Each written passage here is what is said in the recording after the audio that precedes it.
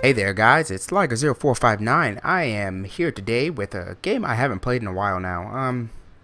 Not for about, what, a month and a half or something like that. I am back on Elite Dangerous, and actually, this is no longer beta. This is released. It released on the 12th of December. And basically, from the last time I did a video, that was what, beta 2, I believe. They did beta 3 and then gamma 1, which is basically the release candidate, and then gamma 2. And then just released last week. And so, yeah, if you would like to get this game, it's actually available for purchase. I'll put a link in the description. But anyway, what I'm going to be doing today is having a little fun. So I've been spending the last about week and a half or so mining. Bought a Viper. Well, I took my Free Eagle, kitted that out, bought a Viper, bought a Cobra. Cobra was my miner, Viper was my fighter. Decided to sell the Cobra and then sell the Viper and kit out the Cobra in exploring gear. So I'm gonna be flying all the way over here today. Let's go ahead and move down a little bit. If it's a little bit weird movement, it's because I'm actually moving using my brand new flight stick and not my mouse and keyboard anymore. But so from here though, I'm gonna head down a little bit and then over here and end up at Alpha Centauri and Sol. I'm actually going to hit Bernard Star coming in just because I've always wanted to go to Bernard Star. Probably, I'm not sure if I want to just bounce around the side and go to Sirius and then come into Sol, or hit Sol first and then go to Sirius. But either way, my end destination is going to be Sol, so should be pretty fun. Let's go ahead and get this show on the road. We could talk as we go. But anyway, like I said, this game is released. It's really good actually. It's gotten better since beta 2, the last time I did a video on it. They've optimized it a lot more. The game runs pretty smoothly. There's not many network problems anymore. They worked out most of their network issues during the gamma phase. There was one patch they did that completely broke the servers for a day. It was pretty bad. Disconnects every 10 minutes. Yeah. But they've worked all that out and haven't been having those issues anymore. So, and the servers are actually under load now that there's multiple, people on than just the normal testers. So I would say they're doing a pretty good job because it stood up to the load. There was no post-release hiccups, if you will, where the servers are too overloaded for anybody to play, because that always happens with this kind of things, right?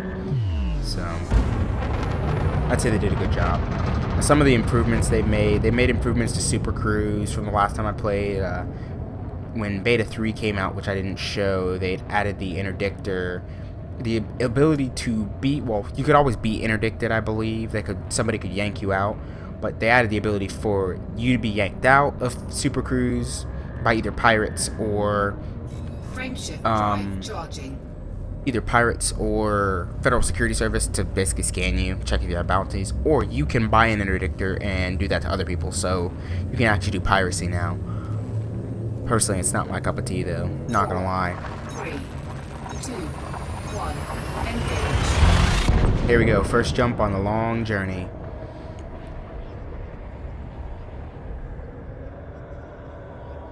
Now, I may not be into piracy, though, but that's not saying I don't know how to fight. They won't pull that up right now, but let's go ahead and real quick. Oh yeah, something else they added. Fuel scoop. Fuel scooping complete. So basically, they added the ability to scoop fuel from stars, because at a certain point there was an issue where if you ran out of fuel, you could just call for a ship to come, and it would wow, really? It's way out there. I kind of want to explore it and get that money, but anyway, I'm gonna head out here while I talk. So they added the ability to scoop fuel from stars, because before, if you ran out of fuel, you could just pop a distress beacon and you'd get fueled up for a cost. I mean, it cost you money, but it kind of made it easy to just go out and not have to worry about fuel ever. So they made it so you actually have to, you know, think about your jumps and be like, okay, well, I have enough fuel for like 3 more jumps. Let me look at my galaxy map and find a scoopable star, because not all stars are scoopable. You know, if you hit a brown dwarf, or you hit a you know, a white dwarf, or certain other ones, you won't be able to scoop fuel, so you have to pay attention. That kind of threw an extra gameplay thing. Now, I do wish that they had some kind of distress beacon, and they probably will add it. People on the forums have been talking, people on Reddit have been talking, asking for things to be put in, because while the game is playable, it still isn't feature complete, I guess would be the best way to put it. There's plenty of things that still are going to be done, and that people would still like to be done, that hopefully they'll be doing over the next couple months or so. I'll get into some of those a little bit later in the episode, but by removing the distress beacon, they've kind of made it so where even if you are planning pretty well and you happen to get a string of unscoopable stars and there's nothing within range to get across this string of unscoopable stars, you're kind of, you know, you're stuck. And once your fuel runs out, your power goes out. So then you have 5 minutes of oxygen left. And at the end of the 5 minutes, you die. So, unless you upgraded your life support, in which case you have, you know, 7 minutes and 30 seconds or 15 minutes or whatever, which you're not going to bother waiting for the 15 minutes. You're just going to do this. Go over here, go to functions, go to the bottom and self-destruct, because that's your only option. Yeah, kind of crappy, but hey, it is what it is, right? I can't choose a faction right now. This isn't, that's another 2 minutes away. That is one thing also that people have asked for, is right now, if there's multiple stars in a system, so like, let's go over here to the system map. Oh, wow. Well, that's a binary system, actually, but cool. No, okay, that was explored. Good. So this is a binary system over here on the far side, but as you can see, it was way far out there, so you have to super cruise all the way across the system to it, with no way to make it faster. Yeah, you're kind of at a bit of a disadvantage here. You're just kind of forced to go all the way this distance no matter what you do. It is what it is right now. So people have been asking that, well, it's been suggested to Frontier, and hopefully this is what they do, because this makes the best sense. Micro jumps, because the way that this drive works, technically there is no limitation on like being able to jump from, like, say here to there where that star is right now, as long as there's a sufficiently good targeting mechanism on the other side, whether that's a nav beacon that is putting off a signal that you can lock onto, or a gravity well that you can jump into, like when you come into a system and you jump into the star. You should be able to jump to that target, at least according to the technology. It just hasn't been done in game yet. So the idea is you put down a nav beacon when you first explore. So like, I'm going out here for the first time and I'm gonna actually get these stars explored. I could drop a nav beacon and give people the ability to then, if they ever come into the system and they want to go to the other side, they can micro jump from the initial star to the nav beacon I laid. I get a special bonus for laying the nav beacon, so that gives exploring a little bit more of a job, because, you know, you actually get to help people out by exploring, and not just give system data. And it makes it a little bit easier on the average player who is, you know, just going to be trading or trucking around commodities or something like that, and doesn't really want to spend, like I'm doing, you know, 4 minutes flying across a system in an effort to scan the distant star, or just get to a station in general. I mean, heck, I'll show you at Alpha Centauri when we go by there, but Hudon Orbital is in pretty much unreasonable distance away from the initial star, and I mean, it's so far away that you just if you get a mission there, you just reject it. There's no reason to take it because it's going to take you, I believe, an hour and a half at full speed in Super Cruise to get there. Yeah, exactly. Crazy. So they'll work that out. I have faith in Frontier. They haven't done us wrong yet. I will say the only thing that they've done wrong with this game so far is the fact that they did release it now. Because like I said, while it's playable, it's not feature complete. So they kind of, in all honesty, they kind of put it out a little bit early in an effort to beat Christmas so that they could get the money from Christmas sales as people buy this for kids or family members or, you know, friends or what have you. Because, I mean, if I knew somebody in my family other than me like Space Sims, I would probably get this for him. Heck, I'm considering getting it for my little brother because I know he likes this kind of thing and he would probably play it. So good business sense in a way, but at the same time bad for the game itself because there's a possibility, and this is just, you know, conjecture of me and the Reddit gurus, I guess you could say, who have been playing since beta 1 and possibly alpha before that, but we kind of run the risk of alienating people who would have bought it and continued playing, but now decide not to worry about it because the game is not feature complete right now, and they'll kind of feel, without, for lack of a better word, gypped. You know, it's like you buy this game and you're like, well, there's no real multiplayer yet. I'll get into that later too. There's no ability to do this. You know, Super Cruise is long and arduous right now, and you know, why is this like that? You know, you have a lot of that, but I feel like at the same time it was a good idea because they will gain a lot of fans from this. They will gain a lot of people who want to continue to play the game, watch the game, will be willing to maybe buy ship skins and stuff like that to continue putting money into the ecosystem so they can continue working, continue to sing the praises of this game so that more people will continue to buy it and will give them time and the money they need to implement the rest of the features they plan and want to.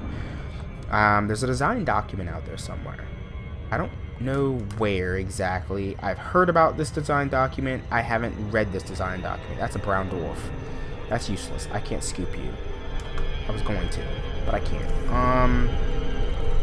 Yeah, there's a design document out there somewhere, supposedly. I haven't read it. I haven't found it yet.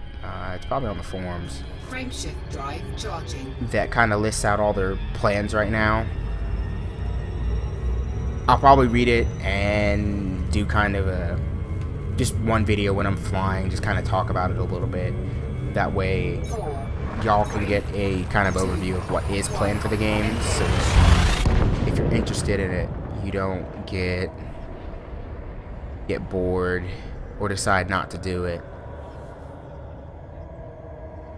I think that'll be the only system I fully explore on the way, by the way.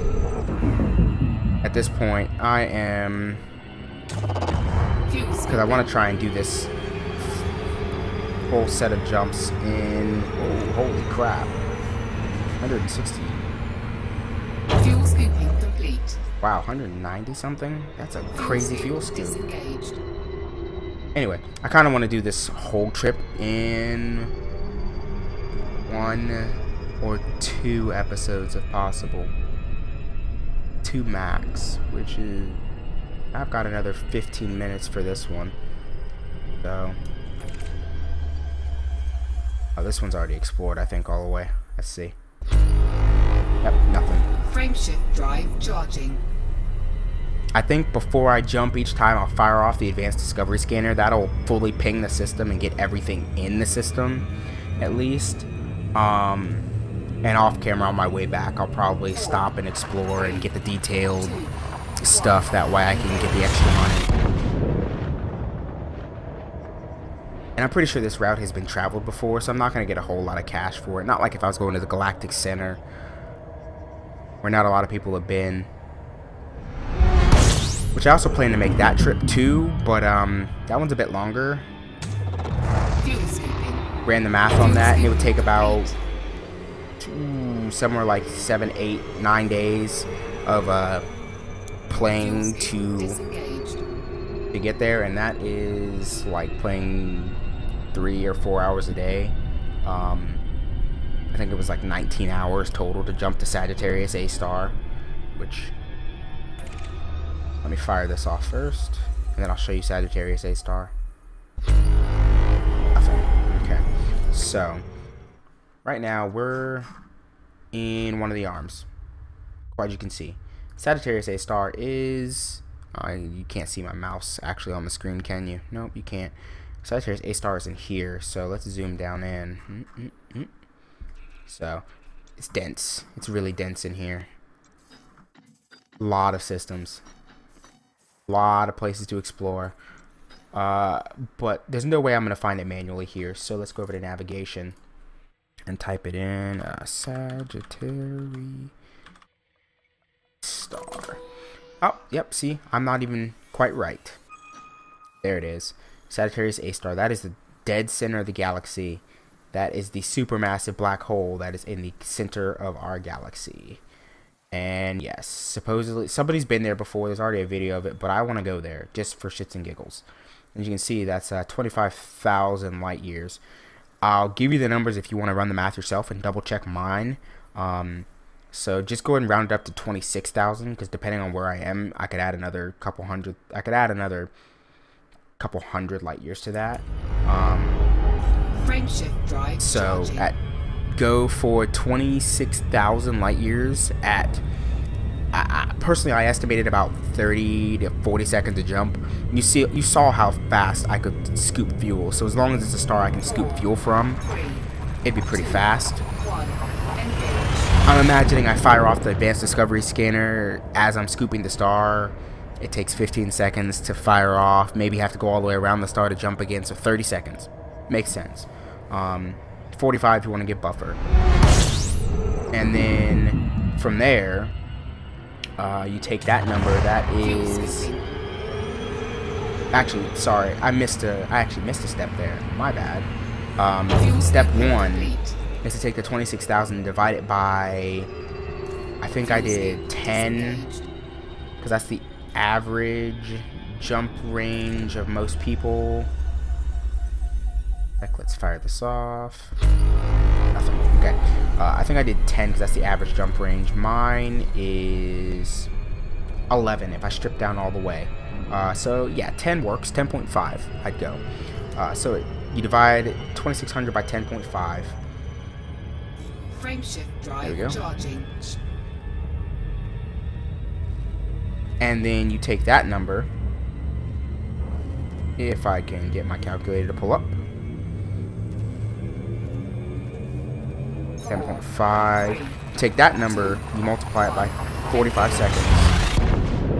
Okay, and then you take that. Now that's the number of seconds it would take to make all the jumps that I calculated by dividing by 10.5, because that's how many jumps it would have taken me. Divide that by 60 to go to minutes, divide by 60 to go to hours. You should get 30.95 hours. Fuel scooping. Again, at 5 hours a day, that is, you know, 6 days, pretty much 7 hours a day. Fuel scoop Pretty much 7 days, I disengaged. mean. If you happen to be able to fly for longer than that, I guess you could go further or do it faster, but most times you won't be able to, you know, play more than 5 hours a day, because work. Oh. 20,000. Wow, that is far away. Frameshift drive charging.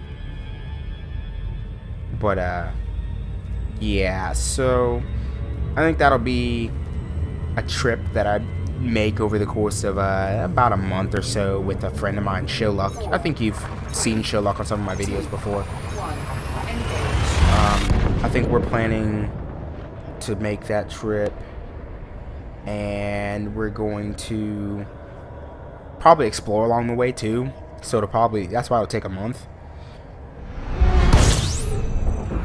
Oh, brown dwarf. Unscoopable.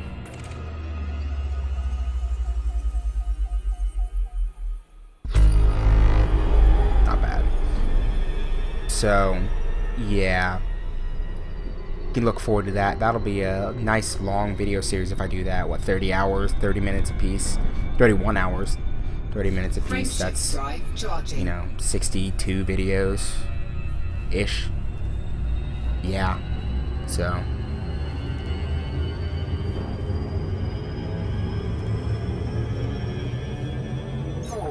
Okay, continuing on while I keep making these jumps, but got a little sidetracked talking about the Sagittarius A-Star.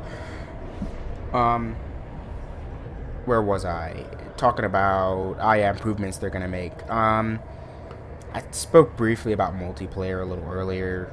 The game is all multiplayer. It is all multiplayer from like the absolute get-go. And I'm not coming out of hyperspace. That means I'm having a problem connecting to the server, actually. Disappointing. That happens sometimes. Unfortunately, if that happens, then, oh, wait, there we go. Cool. You can't hit the menu when that happens either, so you're just kind of stuck in hyperspace until you either finish or you force quit the game. Oh, hey, look at that. Fuel scooping complete. 3 new astronomical Fuel objects scoop found. disengaged. But, yeah, anyway. So the game is multiplayer from the ground up. That's just kind of what this game is. But Frameshift drive charging. it's not really social multiplayer, if you know what I mean. There's no real way to group up right now. That's coming in January, they say. Which, you know, it's right around the corner. But that's kind of one of those examples of releasing a little too early. So right now you can kind of fly with people. I've mined the show before. We traveled together a couple times. We're making jumps in semi-tandem, just kind of, you know, timing it ourselves and talking over TeamSpeak. But if we wanted to go fight or something like that, we wouldn't be able to share bounties. Whoever got the last hit still gets the still gets the money, and no kind of sharing on loot, basically. So hopefully the introduction of wings is what they'll be called will solve some of those problems, because I really do want to play with friends, but there's no real way and or reason to. So it's just kind of, you're there with your friends flying around doing sort of kind of separate things because you can't quite interact with each other. Yeah. Also, the game seems a little bit sparse right now in terms of people, but that's because, you know, 400 billion star systems, right? If you're not in a core system, you're not really going to see a whole lot of people. I saw a bunch of people in the system I started out in, Humantis, because that has a pristine ring system, and people tend to congregate at pristine ring systems because they're good for mining. Fire off the scanner. Yeah, there we go. Whoa, 92,000 light seconds. Goodness gracious. That's why I'm not exploring anymore on this trip. Frameshift drive charging. I wonder how far out I am, actually. Wow, I still have a ways to go. 4, 3, But, 1, engage. yeah. Shoot. And now I don't remember where I am again, because stars in 92,000 light seconds distracted me completely and totally. Wings. Multiplayer. Flying around with people. Yes, that's what I was talking about. So, you know, you can fly around with people, but you're not really doing anything with them in the, you know, MMO sense of the word. And again, like I said, that'll hopefully be fixed soon. In my opinion, not soon enough, because that'll make this game fun and even more fun. Whoa, 32 astronomical objects. There's a couple asteroid belts. There's a couple stations. And another star. Wow, okay. Man, I can't wait to come back and explore these systems. Those will be worth a lot of money.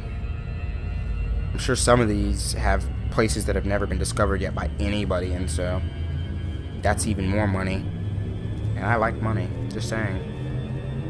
Total on this Cobra is over over 1.5 million credits. I think total this Cobra has cost me 2.3 million credits.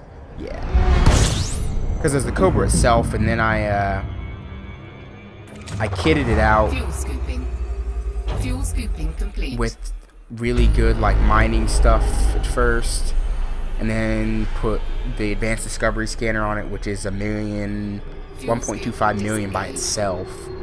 Actually, it's 1.5 million, or 4 or 5 million, something like that. It's 1.5 million pretty much credits, and then so what that with 300,000 of the Cobra itself, plus the 1.5 million, that's I'm up to 1.7 something, 1.8 ish. Another 250 for the detailed surface scanner, and now I'm at 2 mil.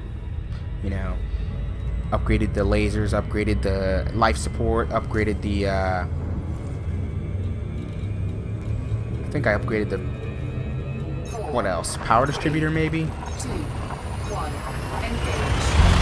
So this is an expensive ship right now. If I can find a station, I probably should. Like, if I can find another station and see if I can sell some of this and get back above my rebuy price, because I am below my rebuy price. If I get destroyed, I'm going to lose a lot.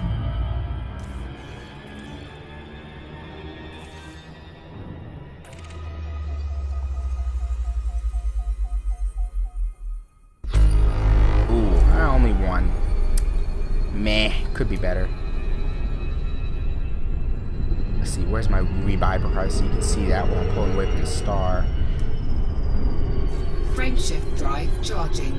I believe it's right. Oh, there it is. See the balance on the left side, and then the rebuy cost underneath it. So yeah, I have to have above that, otherwise I have to pay a little bit of I get a loan, which there's only a limited amount of, to try and rebuy it if I get destroyed. And yeah, if you can't make up the cost, then you lose your ship and everything that was on it, and you start back in a Sidewinder with the money you have right then. So for me, that would be starting back in a Sidewinder with 500,000 or 50,000 credits, which is cool. I mean, 50,000 credits isn't bad, but Fuel scooping complete. going from a cool million to 50,000 credits, that would hurt. That's Fuel scoop disengaged. reason to rage quit for a while, in all honesty. Frameshift drive charging. And I probably would actually rage quit, that is. Okay, so while we're still jumping, let's talk about some things that they're gonna plan on doing. The things that I know. We already talked about the wings. Right now, the game's pretty balanced. There's still some stuff that they plan on doing, some better balancing and trading, some better balancing on mining, possibly improving mining, because it can be tedious right now and really based on luck a lot of the time. You just kind of rip rocks off of asteroids and hope that you get decent stuff to drop, and if not, you fly to the next asteroid and do the same, and you rinse and repeat until you get a full, cargo hold, which, for something like the Cobra could be, oh, I took off my slots, but I had 36 slots, I think it was. My Eagle, I had 10, so you could be mining for an hour, and finally fill up your hold. It could be a good haul. I mean, platinum is 18,000 a pop, but takes you an hour and a half or 200,000 credits. Sometimes you get really, really lucky and you get 2,000, 3,000 credits, 300,000 credits in an hour. It's very very luck Fuel based. We'll say scooping that. complete. Not really skill based or anything you can do to improve your chances. Besides going to a pristine metallic ring set. Fuel I scoop cannot speak tonight. disengaged. Frameshift drive charging. Whoa. How do I fire off that and not... Frameshift Oh. drive charging. Oh, it's lagging. Okay, never mind.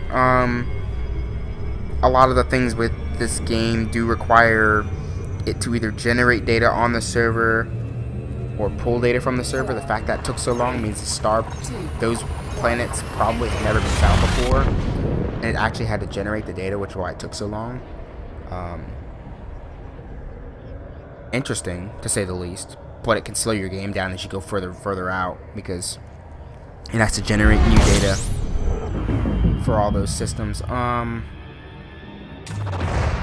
It also can cause some interesting problems because, like, the refinery that you put your metals in requires a connection to the server, and if that errors, then you can't refine anything, and any rocks that may be floating around when you have to relog, because you have to relog, will disappear, because unless there's people there, the instance will cease to exist. Kinda sucks. And the rock you were just firing on will change too. So, it kinda sucks. Yeah, had it happen, unfortunately. Wish I hadn't had it happen, but I've had it happen. Frameshift drive charging. I had it happen yesterday, but fortunately Sho was with me in that instance, so when I relogged, all my stuff was still there, so I could pick it up, and it was like 30%. The first time it happened to me, it was 30% platinum that was dropping out of this rock. 3, 2, You know, that's... engage. You get on average like 10, 11 pieces off, you know. That's... If I got 10, that's 300%. If it was consistent, if it's 11, it's, you know, 30 or 310, maybe 320, you know, with the percentages adding on too. Fuel scooping. Multiply, so that's what, 3 Fuel stacks. scooping complete. Multiply that by 18,000, 19,000 pretty much, and that's how much money I lost from that bug. So, Fuel scoop disengaged. yeah. There will be times where you will want to probably rage quit because you're like, you know what? I just lost a whole bunch of money. I don't feel like dealing with this right now. But in all honesty, you'll probably come back and keep playing. I haven't rage quit yet. Not really. I think I accidentally dropped my cargo yesterday while I was in the asteroid belt still, because my cargo drop button was bound to my... Am I gonna slow down in time? There we go. Cool. Got a nice swing. My cargo drop button was bound right next to my button to raise lower my landing gear and raise lower my cargo scoop, which I've since gotten rid of that button bind because who needs to jettison all their cargo at once? Anyway, suffice to say, I didn't notice that I dropped it all. I get back to the station, I go to the commodities market, expecting to sell, I think it was like 4 things of platinum, 2 or 3 of palladium, which is 13,000 some change a piece, and some gold, I think 2 things of gold, which is 9,000 a piece. And it was empty. Completely empty. So, kind of had a moment like, what the fuck do I do right now? Because that was the money I needed to, you know, finish off equipping this Cobra to go and explore. Docking request And it's granted. like, now I gotta go mine again. I'm probably not gonna get that lucky again. And yeah, you'll have moments like that. You get dragged out of Super Cruise by a pirate, and it's an anaconda, and you get one-shotted. Yeah, don't worry, it can happen.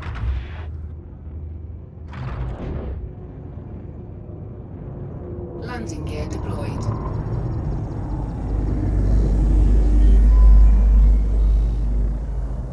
Crashes cost. Kill your speed, not your credit balance.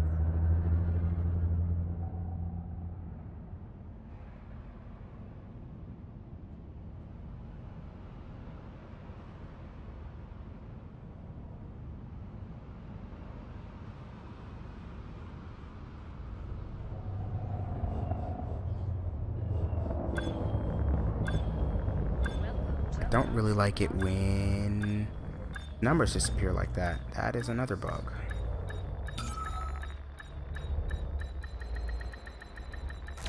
Docking successful. Engines disengaged.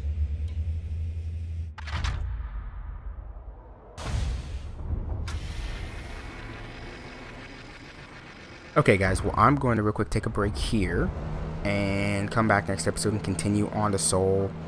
There's plenty more to talk about, of course. So, I will see y'all soon. Till next episode, game on.